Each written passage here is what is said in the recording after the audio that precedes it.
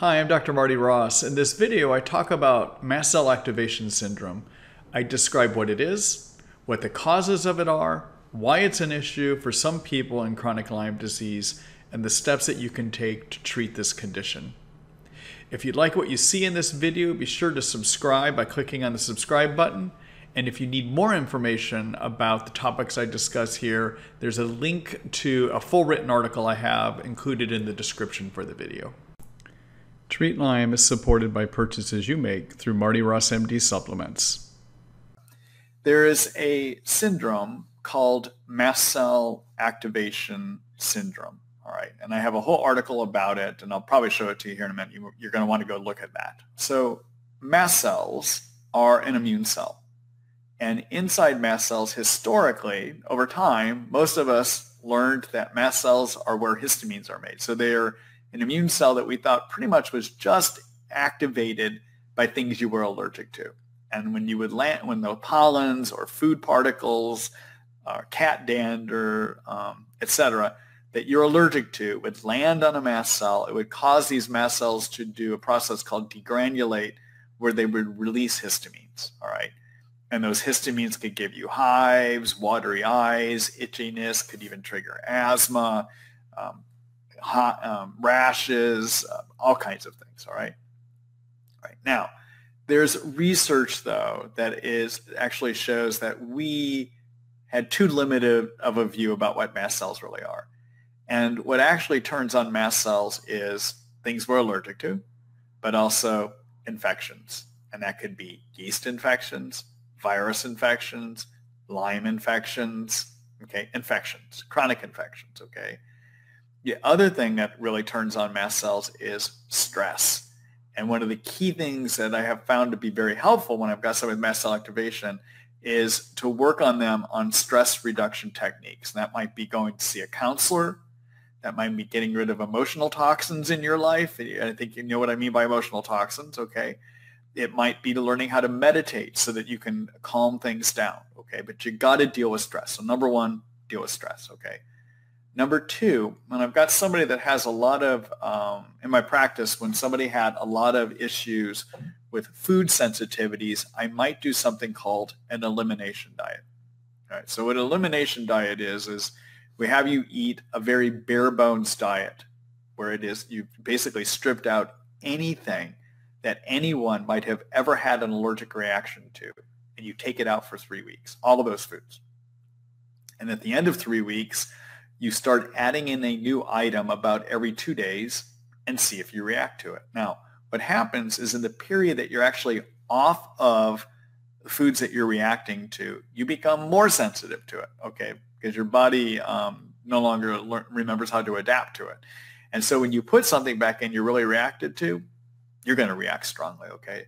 So one of the things that you might do is an elimination diet just to identify what you're allergic to, and until you can get some control over the mast cell activation syndrome, you might strip out those things out of your diet for which you can clearly identify you react against, okay? So number one, de-stress. Number two, elimination diet, okay? Number three, you need to get on something that's going to help stabilize your mast cells. All right, so mast cells, again, release histamines, and they release them when they get stimulated, okay? But you can stabilize them so they're not going to release or make histamines as easily. And there's actually two herbs that can be helpful with that. One is an herb called quercetin. Quercetin is known as a mast cell stabilizer. And what I found helpful in my practice was to have people take a 250 milligram pill, 2 pills, 3 times a day. Now, it will take about 2 weeks to even a month to get maximum effect because it's working over time to stabilize those mast cells, okay?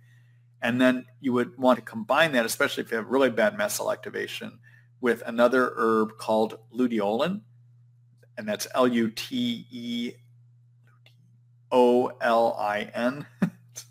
I'll show you the article here in a minute. It's all written down, okay? 100 milligrams 2 or 3 times a day on that, okay? That also is a very strong mast cell stabilizer, okay? All right. The other thing that you want to do if you've got a lot of GI symptoms with your mast cell activation, you might want to look at getting on something called cromolyn. It's a prescription medicine. It actually works at the gut level to stabilize mast cells as well too. You might want to get on some antihistamines like a Zyrtec, for instance, on a Benadryl. You might, there's medicines that we use to calm the stomach down, something called cimetidine, which is designed to actually lower acid levels, but also blocks some histamine receptors too, okay? So you might want to look at doing those. The other thing is, don't forget to treat your infections, because remember, they're stimulating the mast cells as well too, okay? And one of the biggest things that can stimulate those mast cells are too many yeast in your intestines. So your doctors should be working to see, do you have too many yeast in your intestines, okay? Now, I know I'm covering a lot of things, so I'm going to show you the article here in a minute, okay? In terms of determining if you have too many yeast, don't trust cultures of your stool. A lot of doctors use those, but they're not accurate, okay? If somebody's got a lot of sugar cravings and a lot of food sensitivities, there's a good likelihood they probably have too many yeast in the intestines too, okay? I'll show you an article that you can look at that helps you figure out how do you diagnose it and how do you treat yeast, but I would definitely take a look at that too, okay? All right, so that's a lot of stuff I just said. Let me show you the article here real quick that you can take a look at, okay? Here's my article that I've written on mast cell activation syndrome in Lyme, okay? All right, and in here I talk about what can trigger it, Lyme, et cetera, okay? And so I even lay out the symptoms. I talk about even the testing is not that good. It's interesting that you actually found something that was positive. Often people, you just make a diagnosis of this based on the clinical symptoms, okay?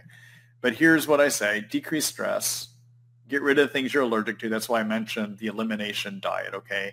And here is my elimination diet. I have a whole article about how do you do an elimination diet. Just click on that right there, okay? Make sure that you are treating the various infections. And so if you're wondering if you have yeast, click on this how to diagnose, and it will lead you to a chapter where you can find information about how to diagnose yeast, okay? All right. Get rid of toxins. I like to have people lower cytokines, which are inflammation chemicals also released by the mast cells, and I like using curcumin for that. Here's where I talk about the antihistamines. Here's where I talk about quercetin and luteolin. And I kind of, even though it's number 7 in my list here, I kind of have that as a frontline treatment, okay? And then be on a low histamine diet, like you've mentioned here too, okay?